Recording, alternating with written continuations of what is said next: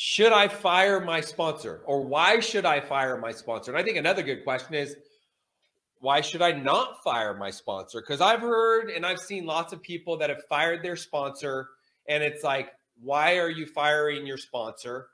Why should I fire my sponsor? Why should I not fire my sponsor? And we had one of our clients at Camelback Recovery had and this was a client that had resources financially, so had quite a bit of money. I mean, this client had a big house. Her husband bought her a house in Paradise Valley on the side of the mountain. So she was at our sober living house, but then during the day she would go to this house on the side of the mountain. So she had quite a bit of money. And her sponsor asked her if she could borrow $10,000. And it's like, what? That's not right. Okay, so that definitely is a situation where a sponsor needs to be fired. So for the most part, I mean, if your sponsor is available, your sponsor is meeting with you on a regular basis, accepting your phone calls or calling you back, and is willing to work with you through the steps, for the most part, in my opinion, you wouldn't want to. Okay, I guess it's more, why should I not fire my sponsor? You shouldn't fire your sponsor if your sponsor is holding you accountable. If your sponsor is asking you to call him or her every single day, giving you requirements, giving you homework, giving you instructions, and being assertive in the instructions, and you don't like it, or you don't like being talked to that way, or you're entitled and you think that your sponsor should be doing what you want him to do, that would be a time when you wouldn't fire a sponsor. I don't know if I'm really answering this question very well, to be quite honest.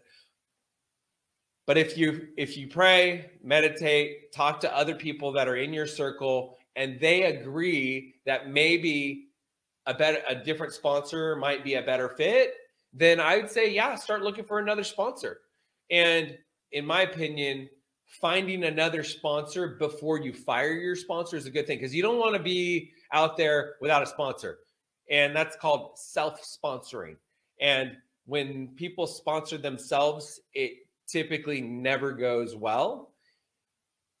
In my opinion, you need somebody else, and my experience, and probably everybody else's opinion that's in the 12-step program anyways, you need somebody else to sponsor you. And not having a sponsor is not, you can't really just take yourself through the steps. Like, you need a sponsor to guide you, to love you, to hold you accountable, give you the support, give you the love. But remember, a sponsor's job is to take you through the steps. So if a sponsor is asking you to do anything that is outside of your values, outside of your value system, I mean, shoot, you might not even know what your values are yet. I mean, especially if you're newly in recovery. I mean, I know it took me a little while before I really got clear on my values.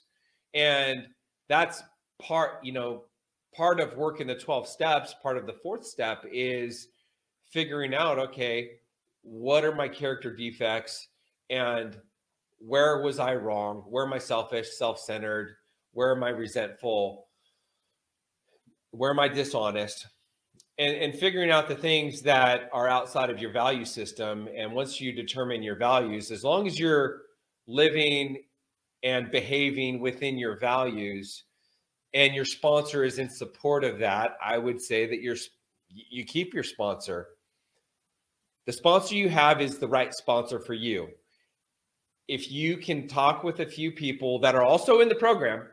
So if you're talking with people that are in the program or your therapist, and they support you finding another sponsor, then I would say, yeah, why not? Fire your sponsor. Go get another sponsor. My experience also is that people that are not, if you're asking somebody that's not in a 12-step program, if you should fire your sponsor, typically, I mean, as alcoholics and drug addicts, as an alcoholic and drug addict, I can convince anybody anything.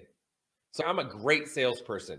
So especially somebody that's not in the 12-step program, I can convince them that my way is the right way and that my sponsor is not the right sponsor for me. my opinion, find somebody that is in the program. If you can get them to be on board with firing your sponsor and getting a new sponsor, then by all means, go for it.